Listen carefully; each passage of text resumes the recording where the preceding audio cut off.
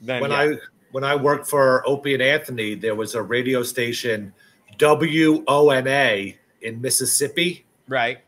So they decided, oh, you and Black Earl and some fan that agreed to drive down there should go visit the station. And we drove down to Mississippi with a fucking fan. It was weird. And we get down there and there's really nothing going on. It's a little station. But we were like, oh, we got to go to a strip club. And this is the middle of Mississippi.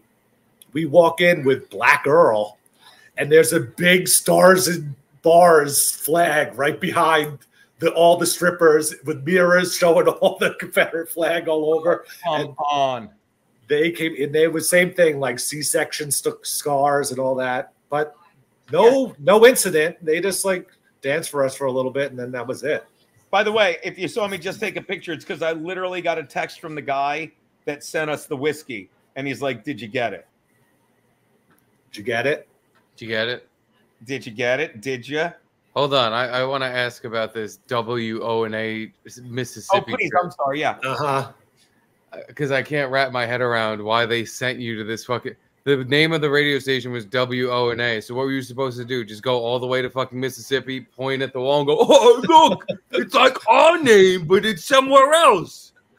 I'm pretty sure they had talked to one of the women that was on the station at the time, so they got to kind of know her, and then she was like, "Oh, come down," and a fan was like, "I'll drive people."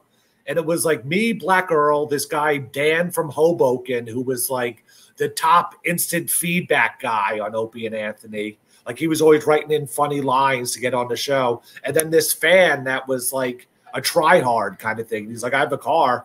And the four of us went down there. I didn't know any of them. And just went to this radio station. And it was a shitty radio station. And, it was like a very clean radio station. So we couldn't do any fun things. But what the fuck did they want you to do when you got there? I don't know, really. It was just how it even ties into the Opie and Anthony show. It was just go down there and see what it's like. I don't know. I think that snuff scene from True Romance, not True Romance, Pulp Fiction. Forgive me. Yeah, it was like just a dumb idea that never got shot down. And they were like, "Yeah." Idea was it? I want to say it was like the woman at the radio station, and then a fan called up and was like, "I'll drive. I have a car." And they were just like, "Sure." And all of a sudden, I was stuck in this car with all these people driving to Mississippi.